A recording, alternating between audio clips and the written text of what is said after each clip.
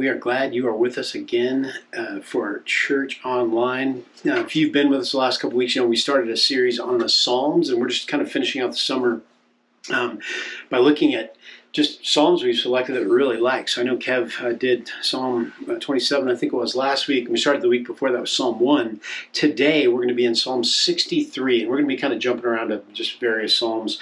But we thought there's always some good stuff in here. And these are, again, songs of praise or poems that were largely to be sung by the Israelites as they're written, and then have been sung on and off by the church for centuries. And so there's a lot of incredible things in them. But I want to start today just by asking you a question. What do you live for?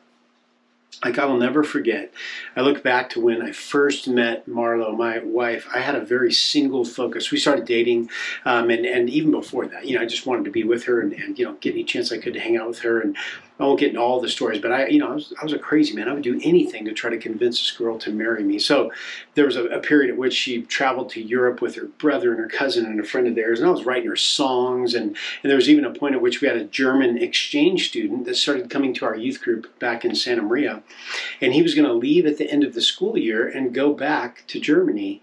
And my wife had arranged before that to stop and visit him, and so I wrote her a song and I recorded on cassette tape. I don't know if you remember what those are, and it was called like "Absence Makes the Heart Grow Fonder," just cheesy. But anyway, I was devoted, I was focused, I lived for the opportunity or the chance to just be around her, be with her. I would do anything, and you remember that.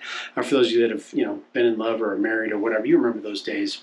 I want to read you 2 Corinthians 11 before we get to Psalm 63. Listen to this for a minute. This is Paul writing to the churches of Corinth. He said, "I wish you would bear with me in a little foolishness. Do bear with me, for I feel a divine jealousy for you, since I betrothed you to one husband, to present you as a pure virgin to Christ." So he's using this husband and wife as the picture of the church.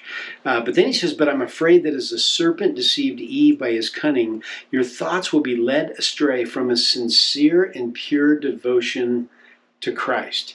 And one translation says a simple and pure devotion. So I just want to, when I say, what do you live for? Think about the devotion in your life. The Bible takes up this picture, this metaphor of a wedding all over the place. It starts and ends with a wedding. And this idea of devotion and faithfulness in God's relationship with Israel and their relationship with Him. And then now in the church, it's all over the place. The covenant, it's a major theme. And so I want to think about this covenant for a minute today and just to ask about your devotion to God. And what I think we'll find is some strong encouragement from Psalm 63, just to rekindle that or even just to get us fired up about that again. What are some of the things we live for? Some people call these idols, the things we really love. Like here's a few that I thought of just in our culture, and these are true in other parts of the world, of course, too. But think about choice. Like, you go online and you can search and find a million. They say you're going to buy something. You can compare prices within a split second. We have choice. What brand do I want? Where am I going to get it from? How fast is it going to get here? Think about comfort. We're in a period right now in Elmina where it's just hotter than normal, and I'm whining because I hear my next door neighbor's AC go on. Like, I love to be comfortable. And I don't mean comfort just in temperature, but we love comfort in many ways. Think about safety and security. Those are things we take for granted here in our country most of the time, and we have a high value on those. We can even worship those or place those in a spot of idolatry. What about control? For those of you that just love to have things go your way, I get this way sometimes. I want it to go the way I think it should go. I want to be in control. It's an illusion, but I want it. What about leisure and free time and vacations? These are things we value in our culture, and there's nothing wrong with necessarily any of these things so far. But when they take a place where we are so driven and focused to attain those and to maintain them and have them, it can easily get in the way of our devotion and our focus on God. Just a couple more. Independence. This is one that we highly value in our country. I don't need any help from anybody. And often men, people like me, we were the last ones to ask for help, so we're usually terrible at this. Whereas dependence is where God calls us to be, I think, often. Another one, this one's obvious, is wealth and stuff, just material things. And we are so blessed and wealthy in our country and in my own life that it's so easy to let that become a focus that's too strong in my life. Just even maintaining the stuff we have just takes a lot, and it's a lot of work. And so it's easy to get that out of whack. Another one is family, a good thing that can easily take a place of idolatry or too much devotion in our lives. And I could go on, but just think for a minute about the things in your life where you're tempted to pour so much focus and energy that it distracts you from your walk with God. That's what I mean about this being led astray from a simple and pure devotion to Jesus. So my heart is that we would just be shaken out of that today, or woken up in that. Our hearts, they're prone to worship. We're made to worship. We're made to love things. That's how we're designed. So it's natural then that we could easily get off track or out of whack in that. Since the fall, since Adam and Eve, we've struggled to worship God first and foremost. We all do. This is the greatest problem of humanity. Who are you devoted to? Who do you worship? Jeremiah 17:9 reminds us that our hearts are deceitful and wicked, and who can know them? Sometimes we don't even see that our devotion is out of whack. We don't even notice it. Remember the Israelites, they're given the 10 Commandments. I mean, Moses comes down off the mountain after being up there, and they were said, don't touch the mountain. His face is glowing. He gives them. And one of the first things he says, or one of the commandments in there, is you shall have no other gods before me. And actually, before you can come down, they say, all right, well, let's make a golden calf and worship that. You're like, what? How'd that happen? Idols, idolatry, worshiping other things it's our default method. It's our default mode of life. And an idol is really anything apart from Jesus that we believe we need to make us happy or satisfied or fulfilled. That's one definition of idolatry. So again, ever since we were kicked out of the Garden of Eden, we've been at odds with the idea that God alone deserves our affection and praise. We need someone to come in and give us new hearts that will worship him in this way. So listen to this quote. This is a lady named Rebecca Pippert who wrote this. Whoever controls us is our Lord. The person who seeks power is controlled by power. The person who seeks acceptance is controlled by acceptance. We do not control ourselves. We are controlled by the Lord of our lives. And she says Lord with a lower L.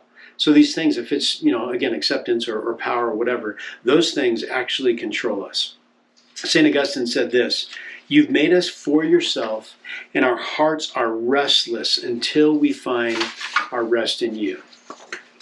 Another writer I came across, this was actually in a sermon manuscript, so it was actually originally preached, but said the difference between trusting idols and trusting Jesus is like the difference between drinking seawater and drinking fresh water. So you got seawater here, fresh water here. So two things happen when you drink the seawater. You get thirstier, and then eventually you start to go crazy. Imagine you're out floating in the ocean, you're stranded. Idolatry is like that. Your view of reality becomes warped. Something that seems so wrong in the past is now acceptable. Worse still, the more you drink with the salt water, the thirstier you become. It doesn't actually satisfy. So let's talk about this satisfaction. We're going to see in Psalm 63 a profile of devotion this is one of the Psalms of David. And I'm just going to give you 3 principles, and there's a couple other subpoints. But the first one is this. Only God can meet the deepest longings of your heart. Listen to the first couple verses of Psalm 63. And if you have a Bible, go open that up, or if you haven't done that yet, turn that on. It says, "Oh God, you are my God. I earnestly seek you. My soul thirsts for you. My flesh faints for you, as in a dry and weary land where there is no water. Thus I've beheld you in the sanctuary to see your power and glory." Your power and your glory. So there's going to be 3 subpoints here, but the main idea is only God can meet the deepest longings of your heart. So let's talk about this longing. First, we see at the very beginning in verse 1, this longing comes from an intimate knowledge of God. He says, God, you are my God. This isn't God, I know about you, or I hear people worship you, or I've seen you from afar, but oh God, you are my God. This is a cry out to the very God he believes in. This isn't just mere personal, this mental assent. This is personal knowledge, to know, to experience. Jesus talked about this a little bit in quoting Isaiah. These people honor me with their lips, but their heart is far from me. In vain they worship me, teaching as doctrines the precepts of men. So this David's God isn't a God far off that they're just talking about. He's saying, God, you're mine. You're my God. Then he said, we already read this, but I'll seek you earnestly. It could be translated early. My soul thirsts for you. My flesh yearns. That word yearn could be translated, maybe yours says, as faints for you. So I'm longing for you in a dry and weary land where there is no water. So he's seeking him earnestly. This is an intimate knowledge of God. This isn't just, I heard about God, or I met you one time. I remember back in my life, I said, God, I need you right now. Like someone in a dry and weary land that's desperately searching for water. And he's anticipating with severe, or like a strong attention, like, I cannot wait to find you, God. I need you right now. So this psalm was written in the desert by King David. Just a little background on this one. He was in trouble, right? It's ironic that we learn about his devotion or his longing for God here in the middle of a story of utter betrayal. It's actually treason here. Imagine your own son trying to kill you and take over your kingdom. Now, I have a son, but I don't really have a kingdom. But you can imagine, as King David does this, we think it's one of two times. But it's Absalom, his son, trying to kill his father and take over his kingdom. There's a couple incidents where this could have been written, but the same applies. In 2 Samuel 15, I want to read just a couple things out here, so it's worth taking a second to turn there. 2 Samuel 15, and this will give us a little context for this. So again, Absalom is David's son. He's decided, the title of your little chapter heading, it might say Absalom's conspiracy. So he's conspiring to throw his dad off the throne. And look at 2 Samuel 15:6. It says, thus Absalom did to all of Israel who came to the king for judgment. So Absalom stole the hearts of the men of Israel. So whenever people would come into him, they would bring people before Absalom for judgment. He was acting as king, basically. And in doing that, offering counsel and helping solve disputes, he won their hearts over. This is before he even tried to kick his dad off the throne. But then look down at verse 12. We're going to highlight a few sections here. And when Absalom was offering the sacrifices, he sent for Ahithophel, the Gilonite, David's counselor. So he called for David's own counselor to come. And the conspiracy grew strong, and the people with Absalom kept increasing. So now he's calling David's own people into his camp, and it just continues to grow and grow and grow. And then verse 14, David said to all his servants who are with him at Jerusalem, arise, let us flee, or else there will be no one to escape from Absalom. Go quickly, lest he overtake us and bring us down, bring ruin down on us, and strike the city with the edge of the sword. So David says, we got to get out of here. It's getting stronger and stronger, and now there's an army being amassed, and David says, it's time for us to get out. So after this, there's a long procession. His servants say, we'll do whatever you want, David, we're with you. So there's a long procession of him leaving the city. People are weeping. They have the ark and the priests and the warriors loyal to David. They're marching out with him. And then in verse 25, we see that David sends the ark back. It says, carry the ark of God back into the city. If I find favor in the eyes of the Lord, he will bring me back and let me see it. So he says, I can't take the ark of God out of the city. So he sends it back. And then down at verse 30, David went up the ascent of the Mount of Olives. So he's come down out of the city. He's going back up the mountain to exit. And he looks back and he weeps as he went, barefoot and with his head covered. This is like sackcloth and ash, weeping. And it says, all the people with him covered their heads, and they went up weeping as they went. So he's just brokenhearted leaving the city. All right, so now back to Psalm 63. This is the time we think in which this was written, after he's fled and just gone through this with his son trying to kill him. So he's actually in the desert, fearing for his life. He thirsts for God. He yearns for God. He wants to see God's power and glory. He doesn't say, at this point in the prayer anyway, get my son out of here. But he says, God, I need you right now. I need you. He's got this intimate knowledge of God that makes him long for him. C.S. Lewis calls this our appetite for God. The next thing we see about this longing in this subhead of only God can really satisfy the deepest longings, it involves a deep appreciation for God's love. In verse 3 it says, I want to see you in the sanctuary. Verse 3, because your loving kindness is better than life, my lips will praise thee. He says, God, your love is better than life itself. This is astounding because he fears for his life. He says, you know what's better than me living this life or being killed or whatever happens? It's your steadfast, faithful love. Paul wrote about this in Ephesians. It was actually in a prayer. He said, I'm praying for you being rooted and grounded in love, that you may be able to comprehend with all the saints what is the breadth and length and height and depth, and to know the love of Christ which surpasses knowledge, Again, I already said this, but this isn't just knowing about God, but it's experiencing God himself. So this longing for God, he says, I want you because your loving kindness is better than life or death or anything. The third thing about longing, before we get to the second point, is that it results in an outpouring of praise. Look at verse 4. So I will bless you as long as I live. In your name I will lift up my hands. It's spontaneous praise. And then later, the last verse, he says, my lips will praise you.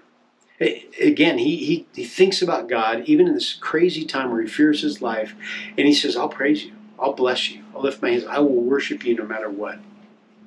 What are these feelings that make worship real for us? Sometimes, if you're like me, it's easy to come into a church service or some other setting, just start singing and not really be engaged emotionally and with my mind and my heart and my soul. But think about some of these descriptions just out of the Psalms themselves. There's stunned silence in Psalm 46. There's awe and reverence and wonder in Psalm 33. There's even this holy dread of God's power, like, God, you are so awesome. You just fall on your knees like, no way. There's things like brokenness, contrition, grief. And in the Psalms, we see this all over the place. When we deal with our sin or the sins of our people or even the sins of a nation are talked about. There's gladness, there's gratitude, Psalm 30. There's hope in Psalm 42 and Psalm 130 and a bunch of others. And then longing for God like we see here in this Psalm and like we'll see in a couple weeks in Psalm 42. So this outpouring of praise, this worship, isn't just a time set aside dedicated to worship God. That's important. You need to be a part of that. But this is, in David, just when I think about you, I worship you. I want to bless your name. One definition of worship is recognizing and acknowledging the supreme worth of God, setting our hearts and minds' affection and attention on him. So as David thinks about his longing for God, it drives him to worship. So, only God can meet the deepest longing of your heart. Two more. Not only that, but only God can truly satisfy your soul. So think about the longing of your heart, things you really want. But then think about satisfaction for a minute. This is verse 5 of Psalm 63. My soul will be satisfied as with fat and rich food. My mouth will praise you with joyful lips. This sounds a little strange to us, especially if you're, a health nut or you like to eat healthy. When he says, my soul is satisfied as with fat and rich food, you think, well, I don't want to eat that very much because it's bad for you.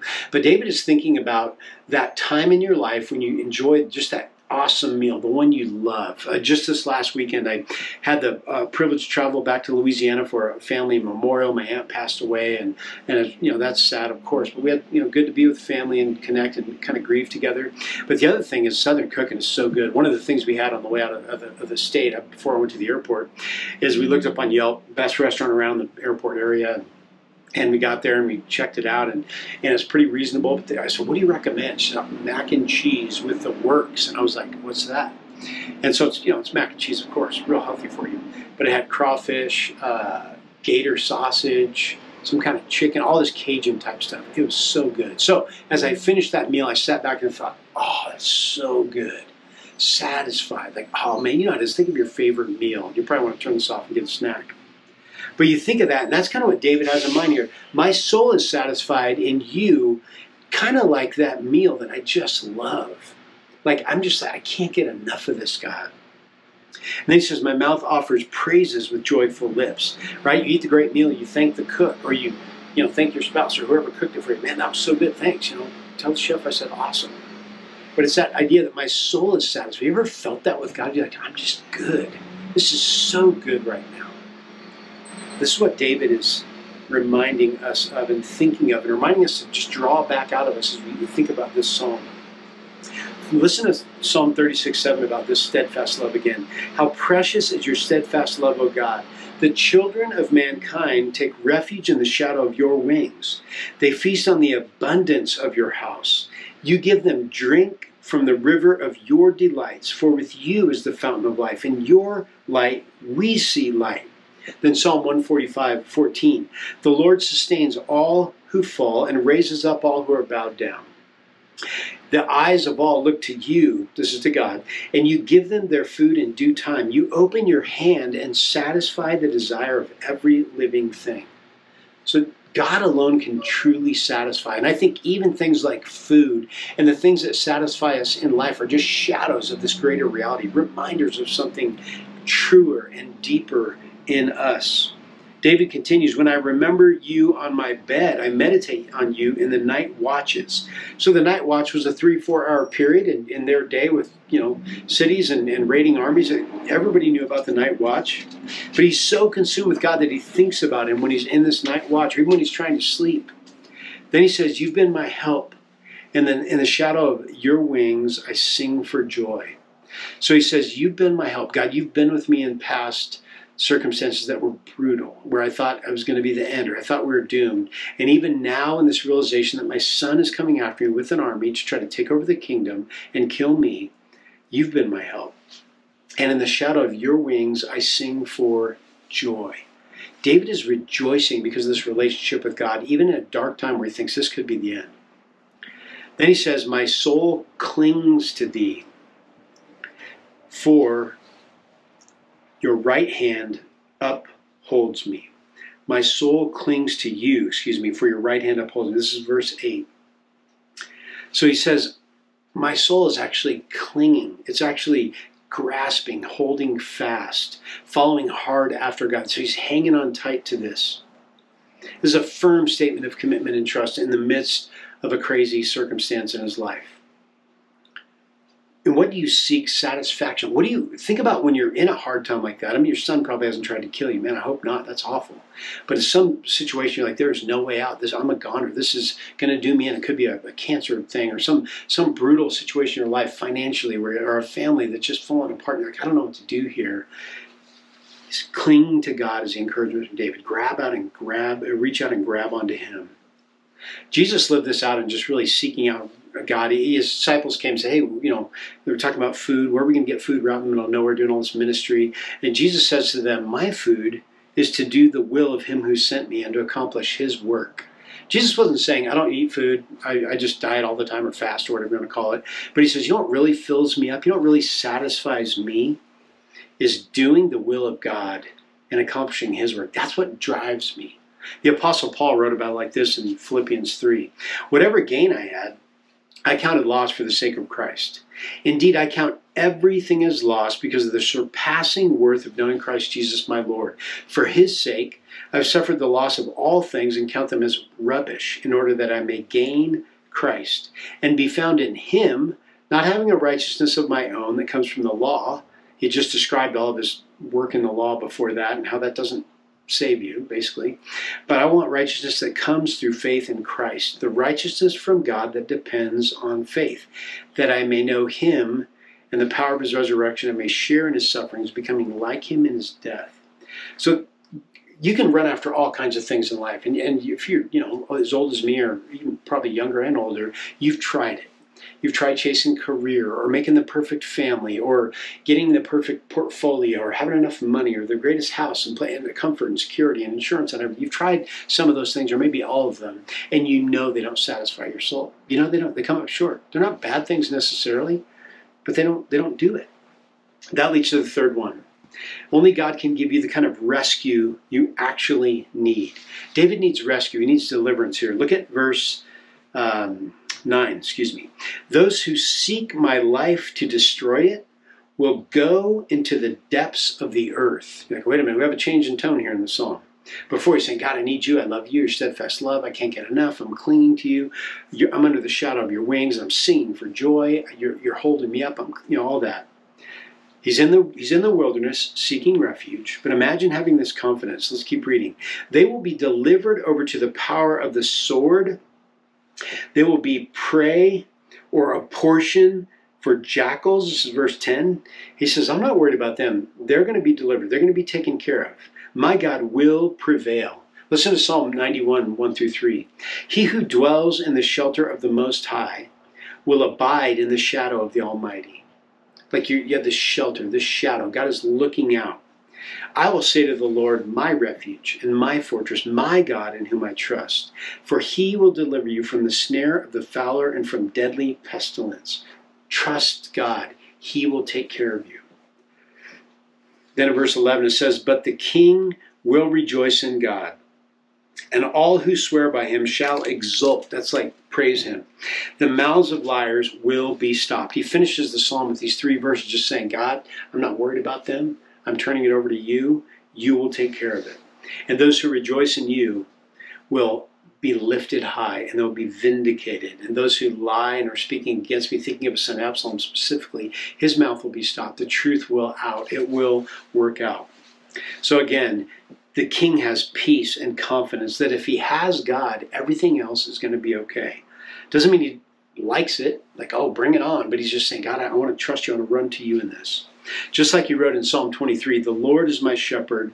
I shall not want. There is nothing else I need if I have God. Listen to Romans 8:38 and 39. For I am convinced that neither death, nor life, nor angels, nor rulers, nor things present, nor things to come, nor powers, nor height, nor depth, nor anything else in all creation will be able to separate us from the love of God in Christ Jesus our Lord. There is nothing that can take that away from you if you're in Christ. This is the kind of rescue you need. This kind of rescue David needs. God, I'm going to trust you for the outcome. You come, you save me, you come, you deliver. So I just want to ask a couple questions and thinking about, okay, this passion David has. How do we see if we have that? What do we do to evaluate that? Well, first thing I just want to ask is just a couple questions. One is, do you know him? If you don't yet know God, then you're like, oh, this is like alien talk to me. My passion for God, I yearn for him. Like my soul is satisfied, like with my favorite food. What are you even talking about? If you don't know God yet, you can't relate to that. So come to him today.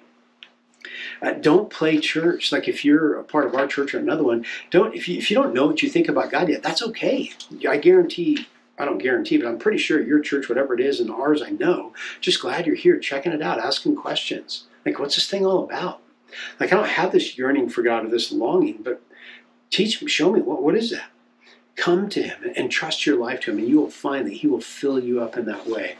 There's one of my most feared passages growing up. It's still kind of terrifying to me. I remember hearing this in, I think, junior high it might have been, or maybe early high school was the first time. But they were talking about, don't play church. That's what I want to encourage you with today. Don't fake it. It doesn't do anybody any good. Like to act like you're a believer in Jesus if you're really not. Like you're not. You can fool me, and who cares? Who cares what I think? But Jesus is speaking. This is kind of toward the end of the Sermon on the Mount. He's been preaching on all these different things. Pardon me. And he says, not everyone who says to me, Lord, Lord, will enter the kingdom of heaven, but the one who does the will of my Father who is in heaven.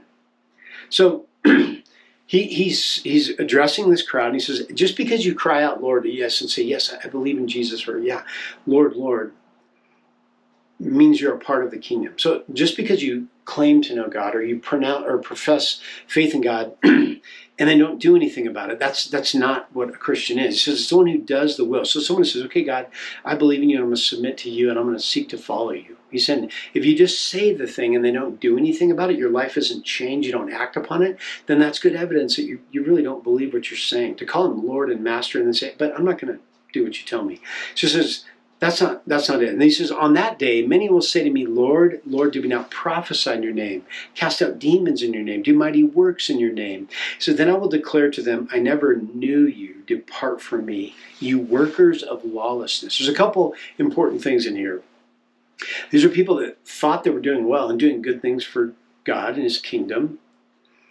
But Jesus says, depart from me because of two reasons. I didn't know you, and you're a worker of lawlessness. So this is the same thing I said before, but just worded differently. You don't actually know me. We don't have a relationship. You haven't come and asked for forgiveness and received me to transform your life. And then also you're a worker of lawlessness, meaning your life is still lived however you want. You haven't submitted to me. So you say you believe me, but you don't do anything I tell you to do. You're just being lawless. Like if I say, hey, love the Lord your God with all your heart, soul, and mind and strength, and love your neighbors yourself, and you say, no thanks, then you don't really know him. You're still living in lawlessness. The reason I say that's terrifying is because in our society, and maybe in our church, and maybe in your church or your life, or there are people that think they're okay with God, but they're actually not. They haven't surrendered to him. That's why I say, come to know him. You don't want it to be that at least everyone here on earth left and thought you were a Christian. Don't fake it. It's not worth it. There's no point in that. Tricking people, even if it's close family or friends or people you love, don't be fake with them. I guarantee they would love if you had an honest conversation and say, I don't know if I buy this. They would say, let's talk. Let's work it through. So come to know him. And then for those that already do know Jesus, you're like, I don't know about this. I don't pray like this, or I don't seek God earnestly. I just kind of go, I should probably pray, or I'm in a dry time in my life, or maybe I even feel kind of far away from God for for whatever reason, maybe it's a circumstance, or maybe there's something going on in your life where you just have a barrier between you and God, or you feel something like that. Here's a couple questions. Just think through. How is this appetite? Lewis called it an appetite for God. Do you look forward to spending time with God? And when you don't spend time with Him, do you miss it? And I don't mean like, 5 hours a day, but just in some time of your day or night, or in the middle of the day, or when you're out doing whatever, just talking with Him. Someone asked me one time, do you just pray at meals, or do you pray other times? That's a legit question to ask. Should you pray at meals? Of course. Thank God for everything. But when you worship God, as I mentioned early on, do you engage your heart and your mind? Ask God to help you to focus on who He is through the words and the music and all of it. Another good question is, do you continuously seek other things besides God to satisfy you? If you just feel it's like, I'm missing something, and you go away from God to try to fill those voids, you will find yourself empty. Another one I already asked is, when hard times come your way, do you run to God? Sure, you can get advice and run to your family, and it's good to get counsel and go to other people and have them come alongside you and pray with you. But do you go to God? We ought to. We ought to. Blaise Pascal said this: there's a God-shaped vacuum in the heart of every man which cannot be filled by any created thing, but only by God, the Creator. And he became a Christian toward the end of his life, a brilliant, I think he was mathematician, scientist, philosopher, a bunch of different things. But I've been reading a book lately called The Anxious Generation. And this guy actually quotes the same quote. And he's not a believer, the guy that wrote this. He's got some great things about how smartphones have kind of rewired childhood in our culture in the West. But he said this: many of my religious friends disagree about the origin of our God-shaped hole, after he quoted Blaise Pascal here. And he said, they believe the hole's there because we're God's creation and we long for our Creator. And that's what I agree with too, and so did Blaise Pascal and Christians throughout the centuries. He said, but although we disagree about its origins, we agree about its implications. Listen to this part. There is a hole, an emptiness in us all. So he says, I recognize that. He doesn't believe in God yet, but he recognizes it. He said, we strive to fill it. If it doesn't get filled with something noble and elevated, modern society will quickly pump it full of garbage. That has been true since the beginning of the age of mass media. That's what he's talking about in this book. But the garbage dump got 100 times more powerful in the 2010s, referring to the smartphone and social media. And my point is not his point, but even people like this guy's seems like a pretty smart researcher, but he recognizes that there's something missing in our lives and we need to fill it. And Blaise Pascal and the Christian faith and throughout the centuries says God is the one that can fulfill that longing in your heart. God alone can do that. So I want to finish with I think an encouraging passage. It may not sound like it at first. It's out of the letters to the churches, the beginning of Revelation, where John speaks for Jesus and calls each one of them out and encourages and calls for change in some ways. But he says, this is just Revelation 2:4, I have this against you. It said some good things about him. But you've left your first love. You might be thinking, how's that encouraging? Stay with me. Remember, therefore, from where you've fallen, and repent and do the deeds you did at first. So there are times in my life where I go up and down, and there's dry times, and there's times when I'm on like kind of the mountaintop, like, you come back from a camp or a retreat or have this encounter with God, and you're like, oh, I just feel so close. And then, a few weeks later, you're back like, oh, what happened to that? And so if you're in one of those times, think about these verses. And if you're not, put them in your back pocket for when the time does come, because it will. The Christian life isn't a mountaintop experience. It's got the valleys, it's got the deserts, it's got the ups and downs. He says, you've left your first love. If you feel like that love has waned, or you're like, I just don't, what's going on right now? Listen to what he says. First thing he said, remember. That's what we're doing today. Like, man, I want to long for God like David did. And when hard times come my way, I want to run to God first. That'd be so awesome. I'm not doing that right now, but that's what I want to be like. I want God to remind me of this. So remember, that's first. We're doing that right now. But then it says, repent. Repent is turn from sin. Think the way God does about it. Remember, God, you do satisfy. You are the one I need. That's right. And I was running after success or a bunch of money or the perfect family or whatever it is, and it fell short.